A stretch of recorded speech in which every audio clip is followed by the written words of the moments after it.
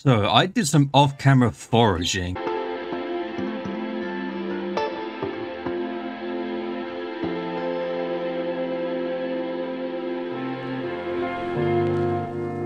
Right, so now I have 15 medium storages which give us 9 item slots for our minions. So what we have to do, place them next to the minion. Now they got the little storage, it's now connected, and when this guy gets full, he'll place all the stuff in this chest here. So we're going to do that for all the minions. And there we go, and they all have medium storage chests.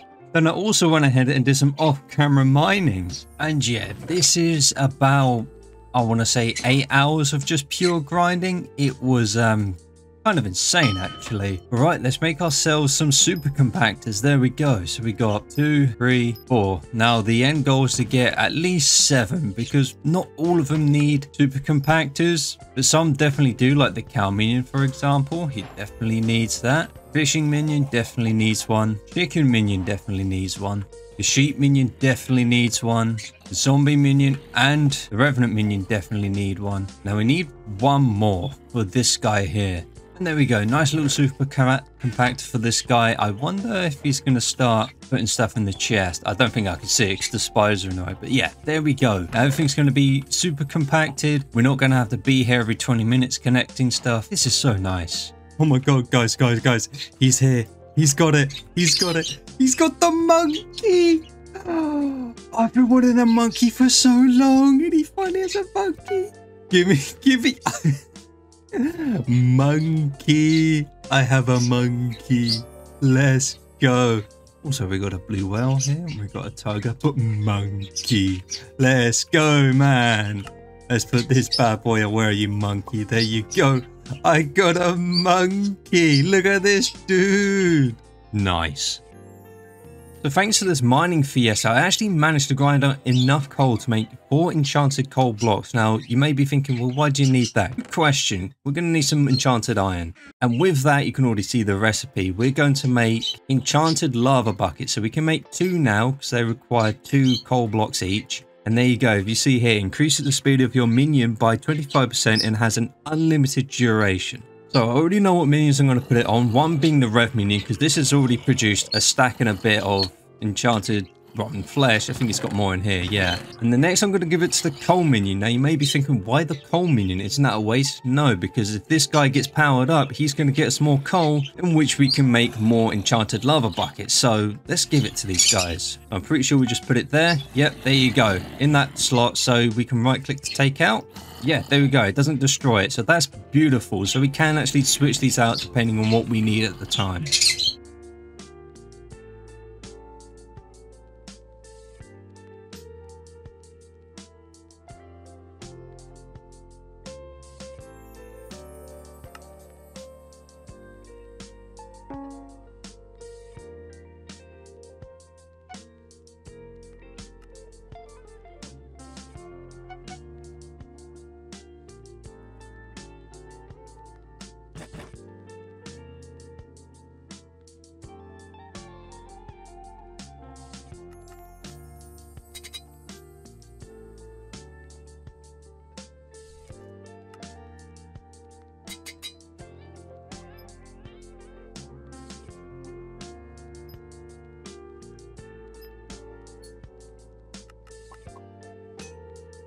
So sorry about the last clips. I kind of done goofed and I didn't have my mic recording. I do apologize. So basically what I was going over is upgrading the Griffin pet and how I'll try and get a new rarity each Diana event.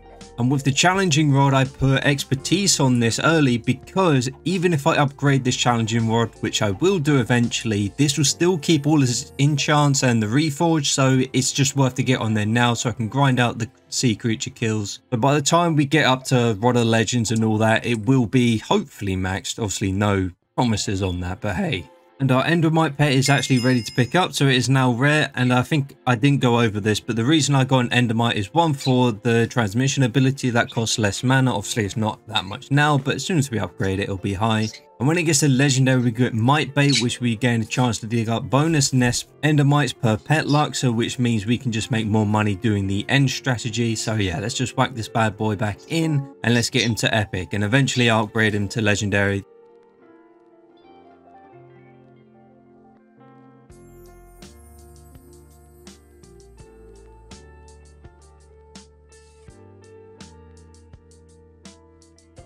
So I'm going to end this video here, so thank you so much for watching. If you want to see how I made this insane armor set, then please hit the card in the top right. If you did like this video, smash that like button down below. Remember to subscribe to my channel, see more future content like this, and we are trying to hit 1,000 subscribers, so please hit that subscribe button. Let's reach this goal. Make sure you follow the socials in the description, join the Vikings Ivy Guard Discord, and yeah, thank you for watching. See you in my next video. Goodbye everyone, and may the force be with you.